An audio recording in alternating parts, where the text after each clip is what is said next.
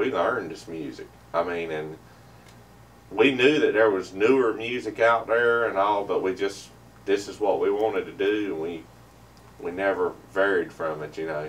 Well, not unlike Brennan and her gravitating toward Bob Wills and the Texas Playboys. I mean, when it's good, and you just can't. I think that's what makes it so great when an artist does what goes against the grain and it doesn't care about the trend. They just do what they want because that's what they love. That says a lot. Well, what are you feeling like singing this morning? Well, I thought we'd do a Merle Haggard song. Oh yeah. We worked with Merle for about 7 years, and he was one of my favorites. Where did he see you and hear you and decide he wanted you to go out with it? We opened for Merle in Rutherford, North Carolina, at a college. That was the first time we'd been there, and Merle didn't see us that night, but the band saw us, his band, and they said, "Merle, you got to see these guys. They're real traditional, and they're, you know." So the next night we went back, and we weren't opening for him, but they had said, Frank Mull, if you know Frank, he said, "Merle wants to meet you." I thought, okay, sure. Well, we went back the next night, and he did, and I've got pictures. We spent about 45 minutes on the bus picking and singing. He brought his tough dog back and his little Rose, and he said, "I heard you sing old country. Sing me something."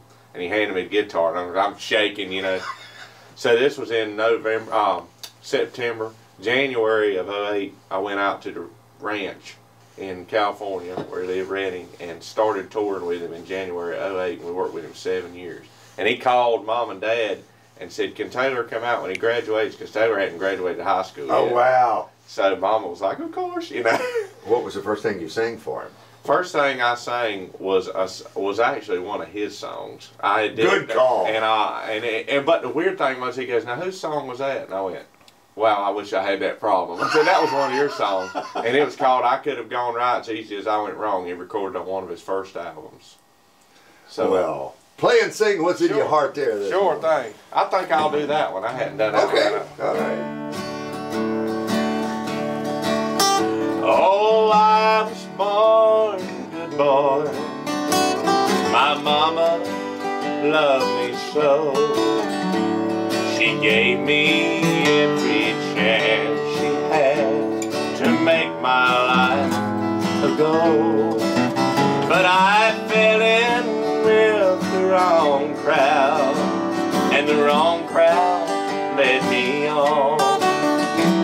But I could have gone right just as easy as I went wrong. I went to the places where sin just waits for you, and I fell in with the wrong crowd like sinners always do. Now here I sit in prison, just waiting for the day when they'll lead me through that door and burn my life away. Oh, Mama, please forgive me. The shame is all my own, or I could have gone right just as easy as I went wrong. Oh, Mama, please forgive me. Why the shame is all my own, for I could have gone right just as easy as I went wrong.